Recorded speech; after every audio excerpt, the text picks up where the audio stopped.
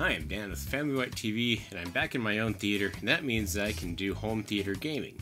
Now, what I quickly realized when I got back into my theater is that the keyboard that I had for my theater, which is a nice keyboard for theater because it's got the keyboard and mouse all built in, but when you're trying to play games with complex settings like Star Citizen, which is what I like to play, well, it can get a little bit hard to see the keyboard when you're trying to play in the dark. And so I got interested in keyboards that had built-in lighting. Now, what I wanted was not a keyboard that just had a simple backlight for the entire keyboard, but I wanted to have different lighting for different key combinations that I use for certain parts of the game. And so what I first got was the Razer Ornata Chroma keyboard. This is one that I got locally at a Walmart because it was available and it's what they had, and it does have per key lighting options. But I was dissatisfied with how muddled the lights look, and so I started researching a little bit and decided I'd go ahead and see about upgrading to a Razer BlackWidow Chroma V2. And, oh, I messed the video up already. See, it says remove wrapper before display. So I'll go ahead and get this keyboard out, we're going to get it set up, and we're going to look at this specifically from a lighting perspective, from home theater gaming, gaming in a dark room, where we want to be able to see specific keys and locate them quickly based on not only the letter that's on the key, but the color that you have surrounding it. Okay, so time for a quick unboxing. Razer Chroma keycap keychain included. I don't speak that. Remove to demo. This is the yellow.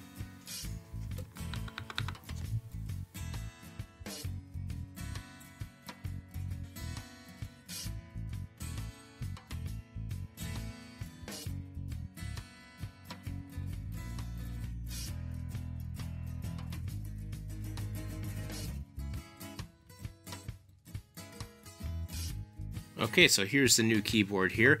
A couple other features that this one had that also made me want to get it is that it also has a built-in extra USB port, which is right there, along with a headphone port also. And there's a headphone extension right here, and I've already gotten an extension cord to go all the way back to my PC. That way I can wear my headphones at night without having to stretch the little coily cord all the way back to the computer and put a lot of stress on it. But in comparison here, this one is a bit bigger than this one. As far as weight, let's see, that one's at. This one is a bit heftier. Okay, so upon plugging the keyboard in, this is the screen that you are automatically greeted with. Now, I've already had the software installed because of the Ornata, so let's just go ahead and update real quick.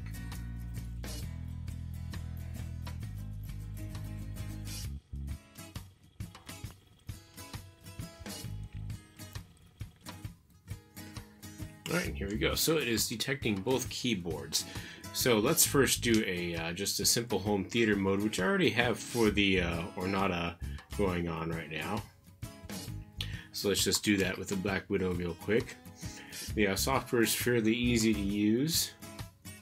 So we'll go to Lighting, Chroma Studio.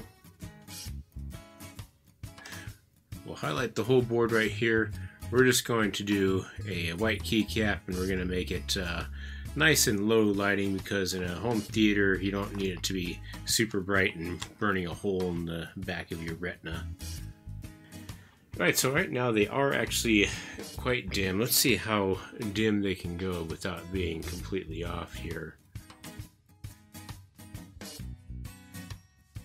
So it won't quite go down to 1.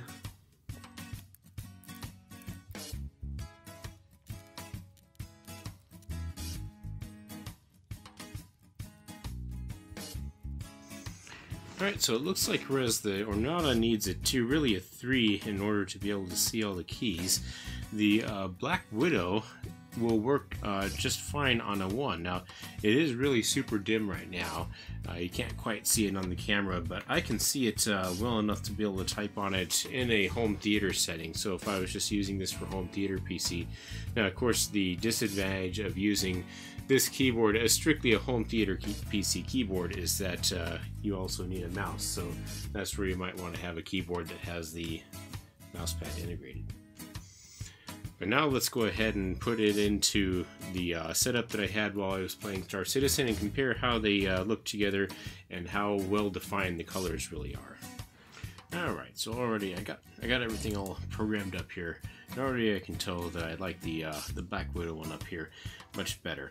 Now this one down here, the Ornata, it is a mechanical membrane keyboard, and the way this one works is the LEDs are actually underneath the membrane, and so what happens is the light kind of gets diffused a little bit, so even though the LED is under each key, the lighting tends to get muddled and it's not very well defined, and you can get things whereas like this key here is supposed to be blue, but because it's combining with some other colors around it, it's kind of turning into this purplish kind of color, whereas up here with the exact same settings it's blue. Oh, I missed one. Ooh, let's fix that real quick.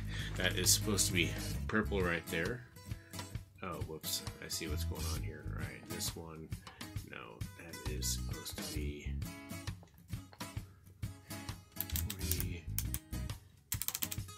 40.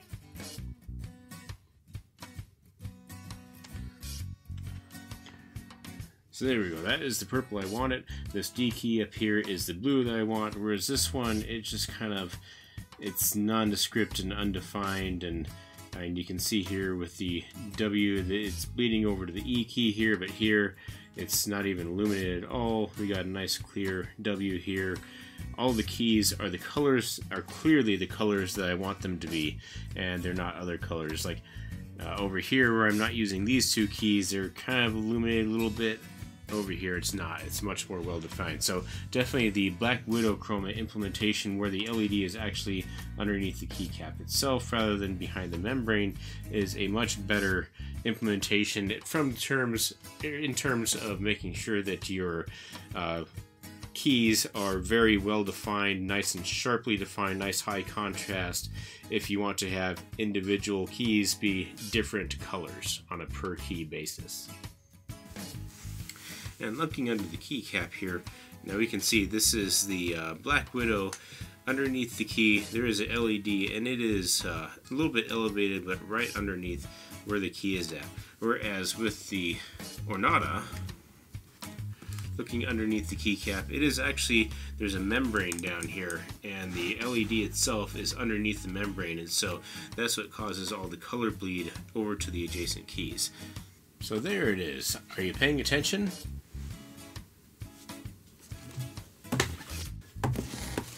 The Razer Ornata Chroma and the Razer BlackWidow Chroma V2. In my opinion, the V2 is definitely better, definitely worth the $30 extra that you pay for it, and of course depending on where you're getting it and what time and all that. But for me, this one's definitely the better keyboard because it has a much more well-defined layout. It has the extra USB port and the headphone out jack. And whereas this one, well, it's a keyboard, it has backlit, it has per key lighting, but it's not as well defined as I would prefer for a keyboard that does have per key backlighting. So there it is. Hope this review was helpful for those of you who are interested in per key backlighting, and check out some of my other videos that you might see around here somewhere if you're interested. If this was helpful, like and subscribe, and thanks for watching.